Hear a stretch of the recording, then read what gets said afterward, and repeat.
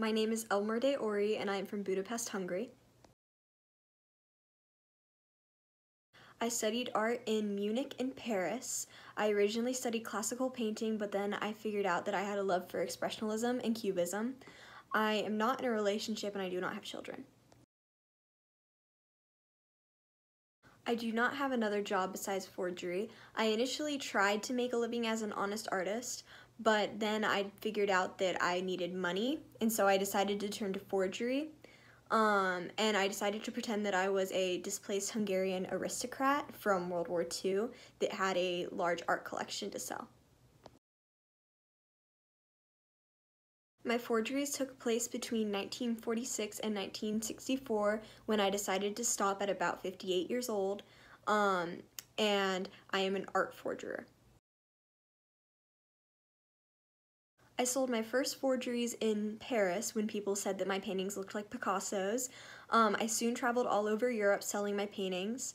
I then went to the United States and sold them in large major cities, but once some of them were discovered as fakes, I had to move to Mexico City briefly. After Mexico City, I went back to the United States and continued to sell my paintings, but they were continuously discovered. So then I went back to Europe and ended up in Spain, where I went to jail for 2 months, but then remained until my death.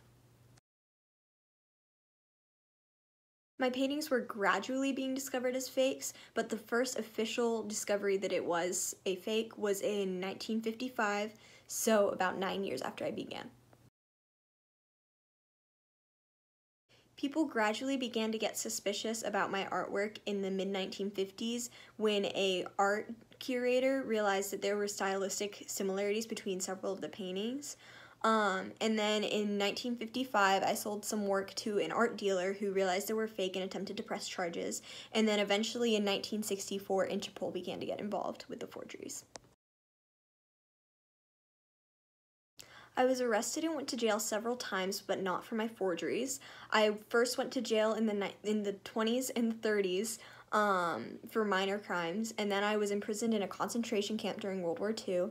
And then eventually, when near the end of my life, when I was in Spain, I was imprisoned for being gay and consorting with criminals in Spain for 2 months. I died December 11th, 1976, when Spain agreed to extradite me to France on charges of fraud. I took an overdose of sleeping pills when I found out that they were going to transfer me. But there is a biography and a documentary about me.